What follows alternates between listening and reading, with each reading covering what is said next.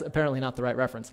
Even as the Son of Man came not to be served, but to serve, and to give his life as a ransom for many. So Jesus came not so that people would say, oh, you're God, you're wonderful, you're amazing, how great you are. Look, it's Jesus. Jesus is the Son of God. Look at him, he's wonderful. Jesus, do you need anything? Are you hungry? Oh, you're God's Son. Do you want a chicken? I can kill the chicken and make you some dinner. Do you want some pomegranates? Can I get you something, Jesus? He says, I didn't come here so that people would wait on me hand and foot and fall all over me.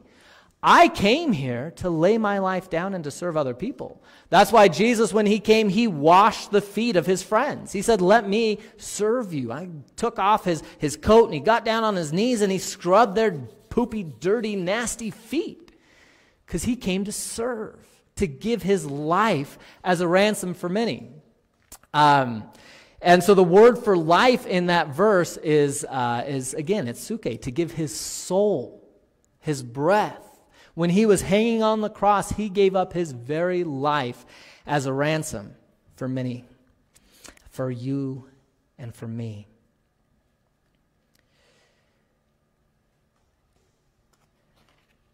So when God tells us to love him with all of our soul, he's telling us to love him with our very life. To be willing to lay our life down, to give up our life, even as our brothers and sisters are doing around the world. I mean, in India, I was reading in Voice of the Martyrs, in just a period of 2 months, 5 Christians were murdered in India for the simple fact that they loved Jesus. And their community, in India, there's been a rise in nationalism connected with Hinduism. And so now the slogan is, to be Indian is to be Hindu.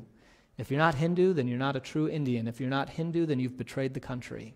And so these Christians, 5 of them in 2 months, were murdered just because they weren't Hindu, but they loved Jesus Christ.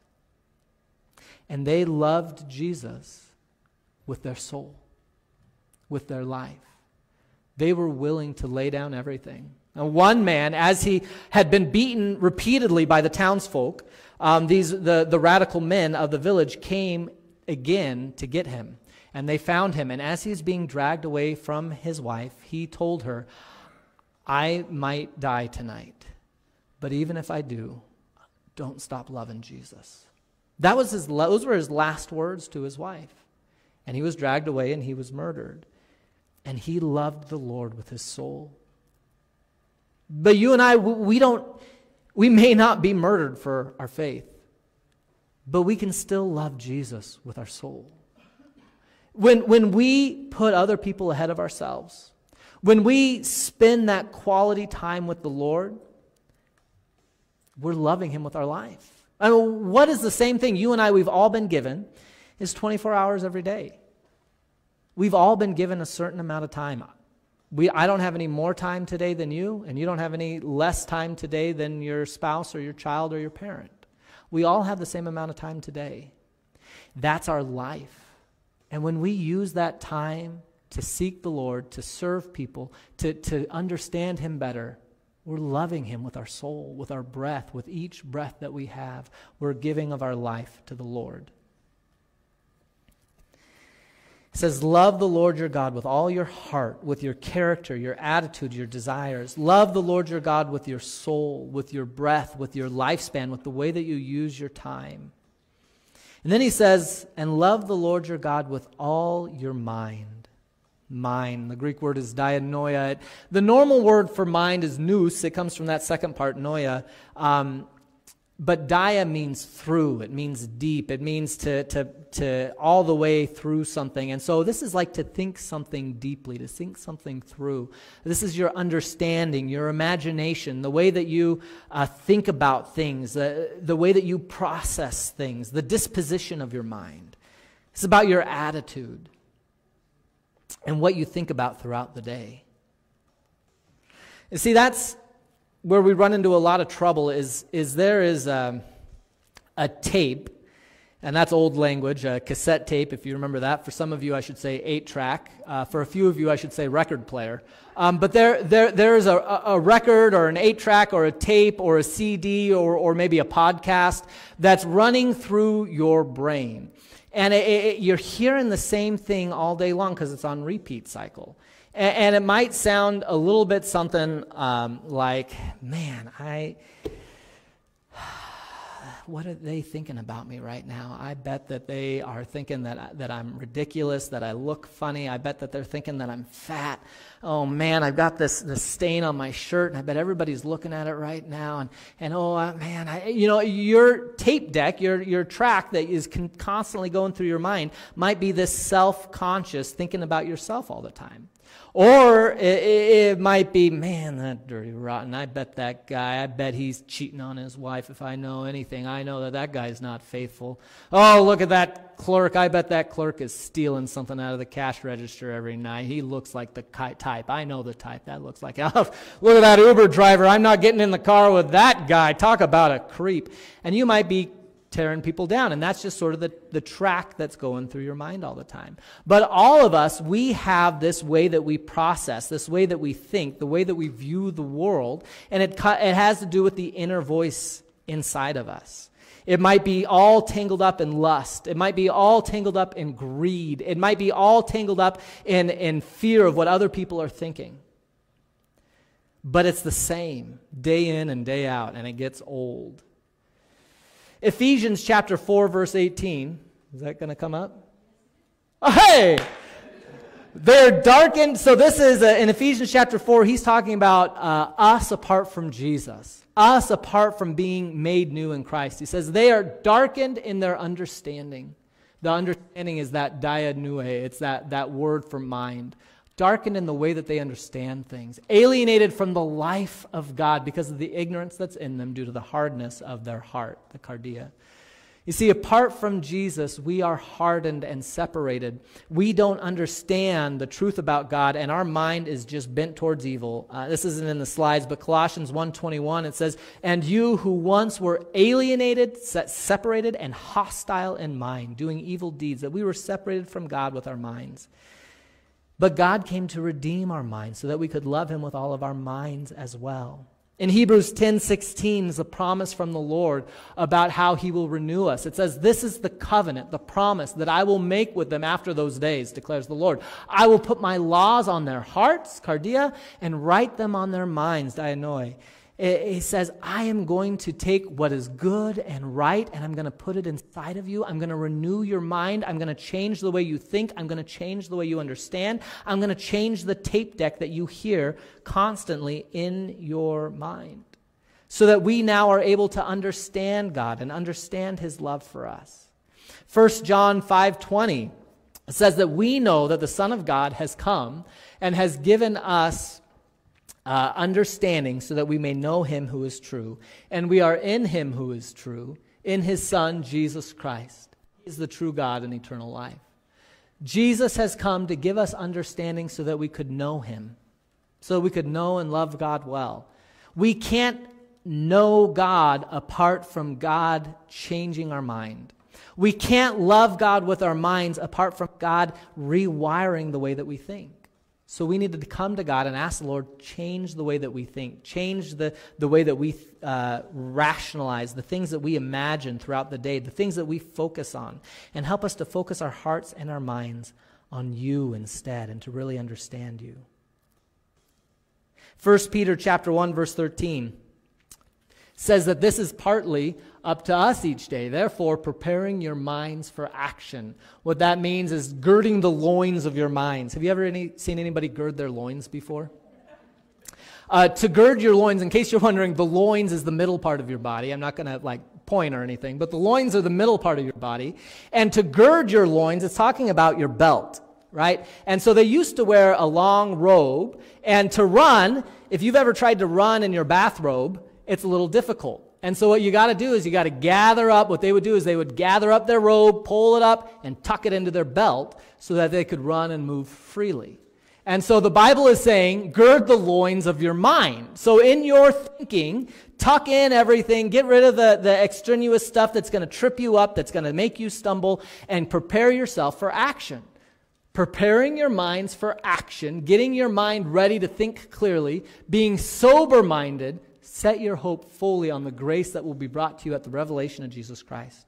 That means that in our life, the tape deck that should be playing in our minds, the podcast that should be on repeat in our heads, is Jesus loves me and is coming back for me, and I have a hope and a future with Jesus. Jesus cares about me. Jesus has good things planned for me and in store for me. Jesus is coming back someday, and I'm going to be with him forever and ever, and this life is just temporary, and the things that I'm suffering through right now, they're not going to last forever, but Jesus has made everything good and new in the new creation and new heaven, and he's coming, and I can't wait.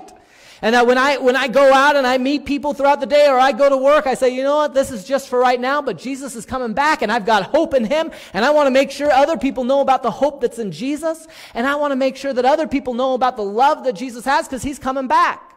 When we set our minds fully on the hope that is in store for us, we are renewing our minds. We're preparing our minds for action. It's saying, when I'm focused on the fact that Jesus could come back at any moment, I am ready to share Jesus at any moment. I am ready to give out the good news of Jesus at any moment. And my mind is not focused on what is everybody else thinking about me, or what do I have on my shirt. And my mind isn't focused on chewing other people down. Instead, my mind is focused on the fact that Jesus has loved me and given me grace, and he has forgiven me, and he's coming back soon, and other people need to know. That's what it means to have your mind renewed and to love God with all of your mind, is to focus your mind on his grace and his truth, his return, his goodness. And then that last word, love the Lord your God with all your strength. The word for strength is ischus, and there's a lot of words for power and strength in Greek. And this particular word is talking about the gun show. Okay, there should have been a little bit more of a laugh there. Okay, there we go. There, thank you. Yeah, which way is the beach? Is it that way or that? You know what I mean, right? This is the word for strength here. It's talking about physical strength, the vitality and energy that's inside of you. And so you might be like that scrawny little dude right there, or you might be more like me. You know, the shadow. The shadow behind. But regardless of what physical strength you have, you use that energy, you use that vitality, you use the power that the Lord has given you to serve him well, to love him well, to give to him. That word for strength, it also is used for your ability. And some of you have terrific ability, like June has terrific ability as a seamstress, right? And she loves the Lord as a seamstress with all her strength. Right? There's mighty June. She's back there using her ability and using her skill to love the Lord with that. Right? Just like Andy loves the Lord as a blacksmith. And so he went out to Mongolia a couple years ago and used that skill as a blacksmith to teach other people there who are just coming to Christ to know how to make things out of metal. And so he was using his ability to love Jesus. Right?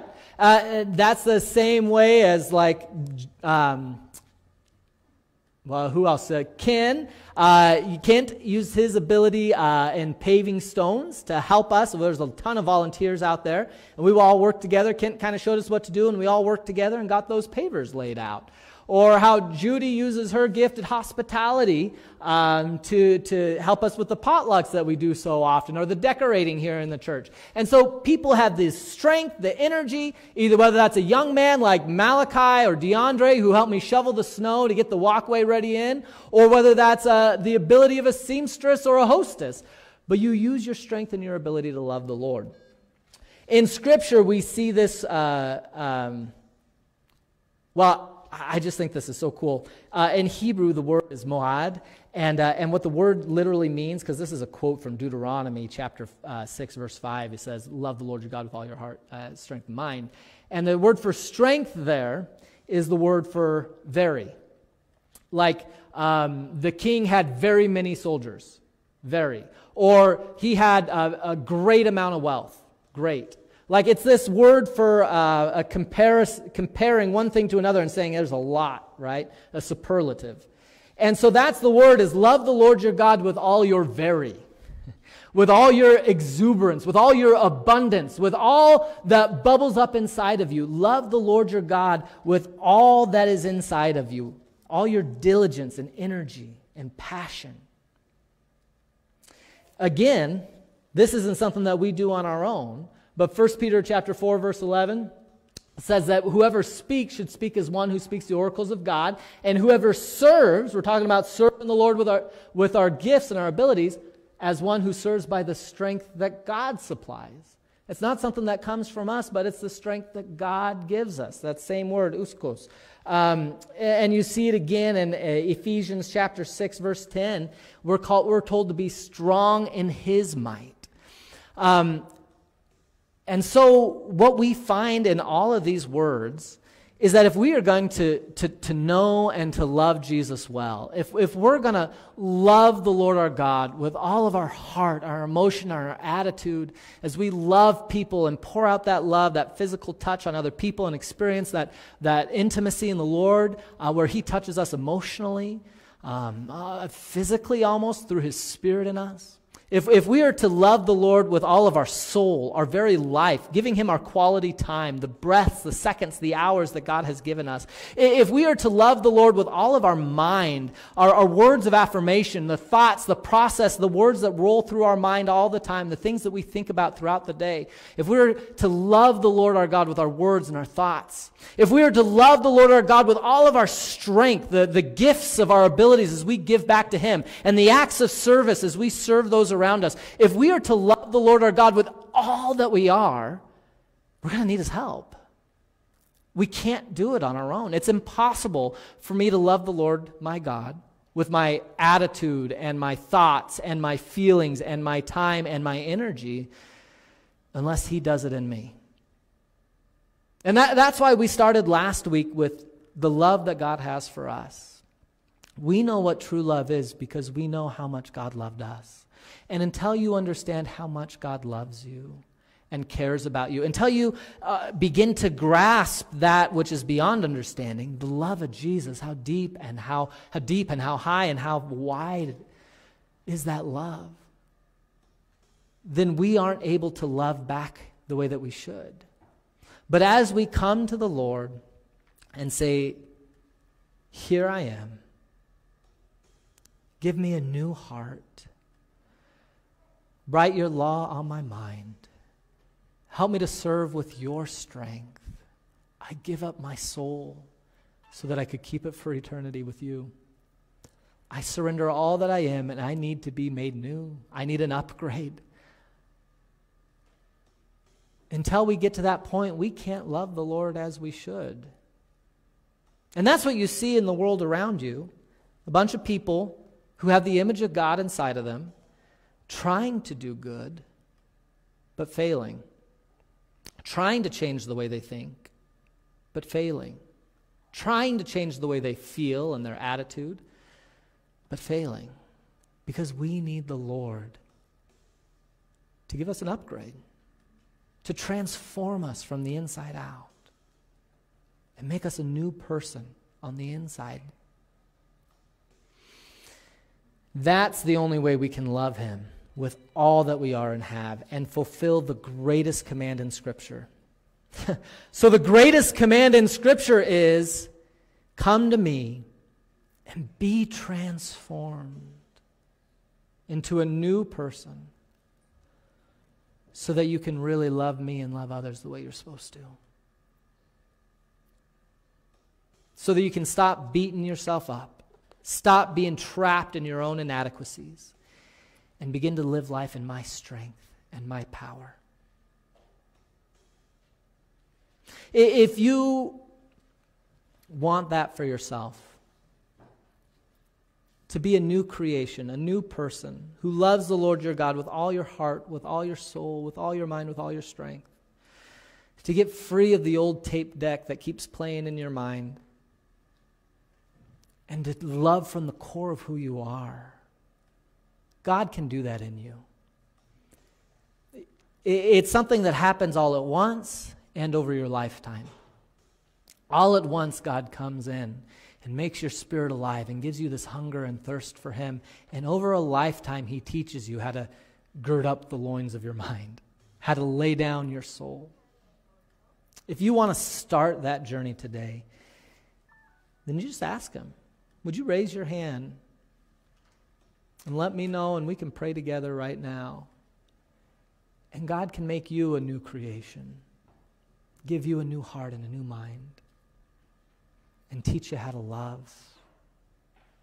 Would you raise your hand?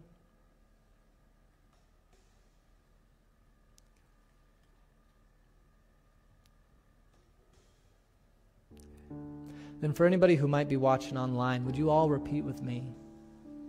Heavenly Father, I need your help. I need to be made new. I'm broken. Please make me whole. Through Jesus. I pray for a new heart and a new mind.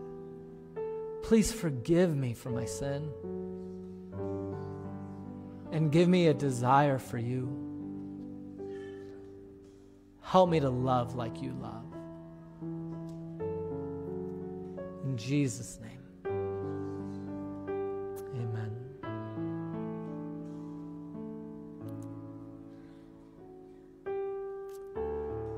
Father, may you be our dad. And may your son Jesus, may you be our King, our brother, our Savior, our friend. Even as you laid down your soul, your life on that cross, teach us to lay down our life for you, to put you above every idol in our life, and in so doing to be made whole, a new creation, a new humanity, all that you envisioned when you knit us together in our mother's womb. And may we love you, not in part, but in whole, with all we are and have. In Jesus' name.